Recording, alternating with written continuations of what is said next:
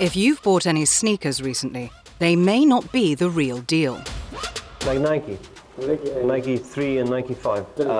Exactly the same. Footwear accounts for about 20% of the value of all counterfeit goods, in a global market worth over $500 billion and rising. These are not real. It's fine though. The quantity and quality of counterfeits has never been greater. To me, these things are damn near one-to-one. With many buyers purposefully choosing the steal I think it's pretty close to a victimless crime. over the real. Let's be clear, organised crime is involved. So why has the counterfeit market exploded? And should the big brands be worried?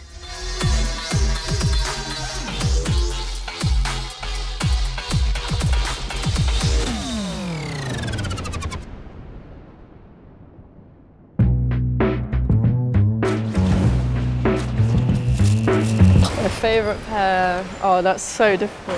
That's like asking a mother to choose her favourite child, right? Tallulah is a self-styled sneakerhead, like millions round the world. This pair of Jordan 4s I have, and they're called Classic Greens, they're from like 2006, and it was like the first shoe that I was like, I need this in my life. And she's lucky enough to combine her passion with her day job.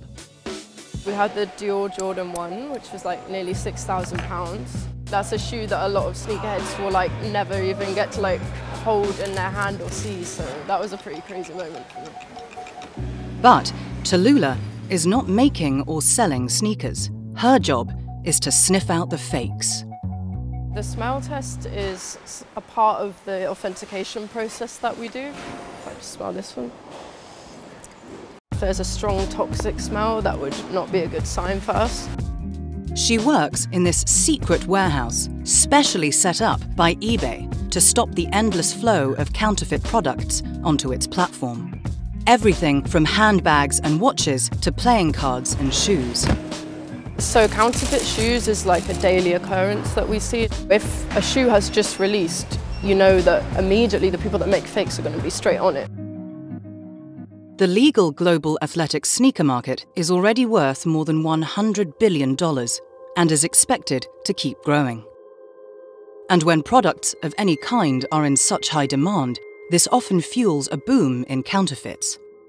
Generally, an increase in illicit trade overall leads to an increase in illicit trade, just because more trade is more opportunity for illicit trade and usually is growing the market. Footwear has become the most seized counterfeited product in the world, accounting for nearly a quarter of all confiscated goods. Want to know if eyewear my Kicks 49 is truly selling dead stocks? eBay checks. eBay's authentication warehouse is part of a fight back by big brands against the growing epidemic of black market goods. Our aim is to prevent any unauthentic items from entering the retailing network. We've so far authenticated over 1.5 million pairs of sneakers through our facility. It's a 120% increase year over year. So what's behind this extraordinary boom in counterfeit goods? Perhaps the biggest driver has been the e-commerce revolution. For the last decade, e-commerce has been growing fast in both the legal and black markets. Between 2017 and 2019, 56% of seizures of counterfeit goods within the European Union were linked to online sales. Then came the pandemic, when e-commerce transactions and sales increased even more rapidly, making fake goods of all kinds even more accessible. Consumers used to depend on bulk shipments making their way from wholesalers and middlemen to street markets. But today, buying fakes feels a lot like buying legal products. Sites like Reddit mean you can order bespoke parcels directly from counterfeiters with just a few clicks. E-commerce completely revolutionized the business of counterfeiting. The shipments used to be made generally in large containers, 20-foot or 40-foot containers. We'd regularly seize 3,000 to 4,000 pieces. Since those days, shipments are sent out individually by DHL, by FedEx, by China Post. Counterfeiters are utilizing e-commerce to further blur the line between the legal and illegal retail markets.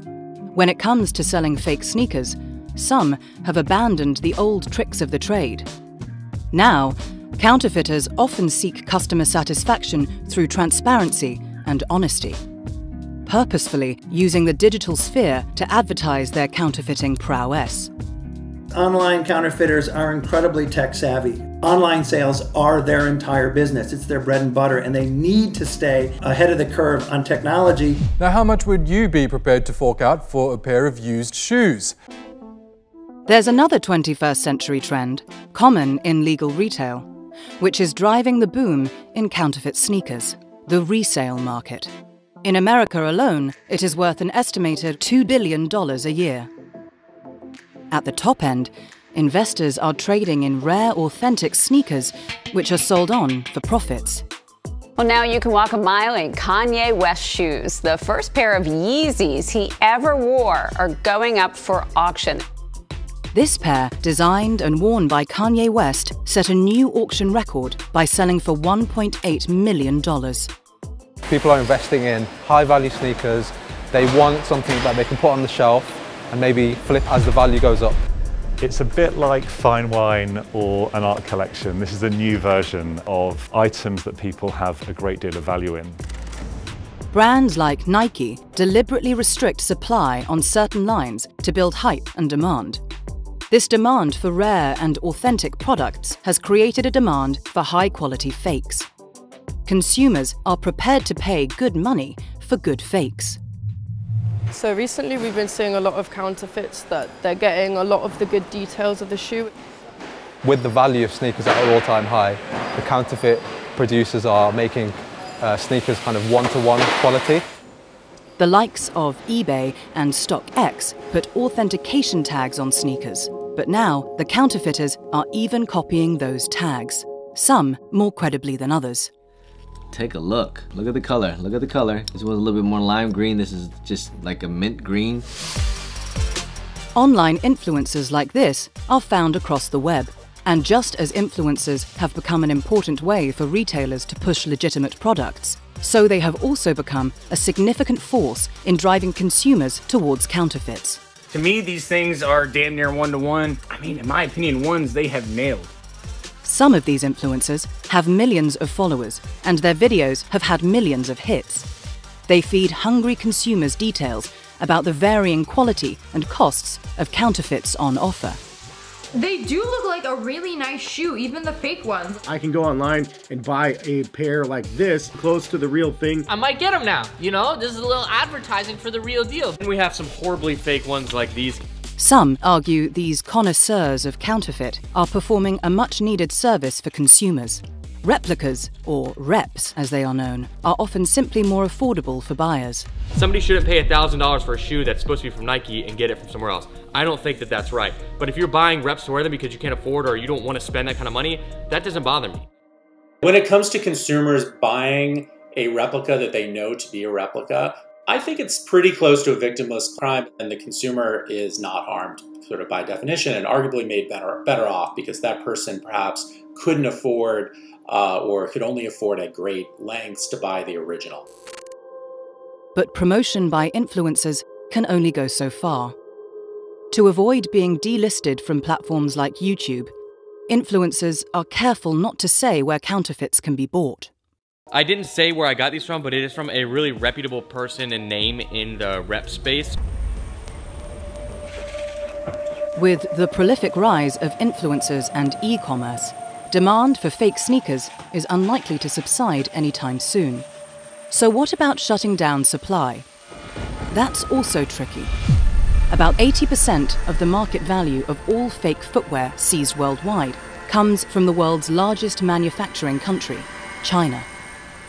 Biggest manufacturer for replicas in China, as a side note, is actually Putian, China. The city of Putian has become the global capital of sneaker counterfeit production. That's partly because Putian also produces the majority of the world's genuine sneakers, providing cover for black market production. Did you finish all your orders before the Chinese New Year? Illegal production has become more closely intertwined with legal production. often within the same factory. Private detective Ted Cavaras has witnessed this firsthand when filming undercover footage in factories. It's kind of the urban land scale that you expect in China. You drive factory here, factory here, factory here, factory here. It's also doing like Air Jordan. How many machines do you have here? About 500. In China, counterfeits spawn copies of counterfeits. This is the original, so they took apart the sample, right? If there's a criminal group making counterfeits, quite often they'll have the number 2 or 3 in the hierarchy, just learn the business and then set up their own shop. So one counterfeiting group can give birth to 3 or 4 competitors. Although counterfeiters can seem more like regular business people, worried about customer service and overheads, they are not always committing victimless crimes. Some counterfeit operators are also involved in more dangerous and serious criminal activities, such as human trafficking. Let's be clear, organised crime is involved. I've very rarely had an investigation that hasn't involved some other type of crime. We investigated a group who had been exploiting Ethiopian women who had been trafficked. The Ethiopian women were being locked in rooms, forced into making counterfeit product. At night they were forced onto the streets into prostitution. The Chinese authorities have increased efforts to crack down on black market production and sales. And there are ways investigators can use technology to catch the counterfeiters occasionally. They want people to know that they're reputable sellers and that they have 1,000 satisfied customers. And the platforms want this as well. So there are actually tracked records of sales on a lot of these platforms showing how many products the counterfeiter has sold. This is one tool we have that we can use against the counterfeiters. However, the sheer volume of production in China means there is little hope of closing down the supply line of fakes. It's a basic law of economics. If there's demand, there will be supply. At a certain point, you can't really solve that. All you can do is kind of occasionally nibble at the edges and knock off certain suppliers, and then another supplier comes along, and it's sort of inevitable. It's not China's fault, it's the demand from overseas driving this business in China. So what we have to do is look at who's buying it. We have to control the customer too, and do we do that by education or by policing? There is no easy answer to curbing consumer demand. For brands wanting to slow down the counterfeit market, there could be a rough ride ahead. In the end, it's like inflation. You know, if you and I start literally counterfeiting dollars or pounds, who are we really harming? But in the aggregate, it starts to inflate away the value of the dollar if we all did that. And so it's the same kind of dynamic with brands. It starts to inflate away the value of the brand, dilute the value of the brand. Hello, I'm Tom Standage, Deputy Editor at The Economist. If you'd like to learn more about this topic, click on the link opposite. Thanks for watching, and don't forget to subscribe.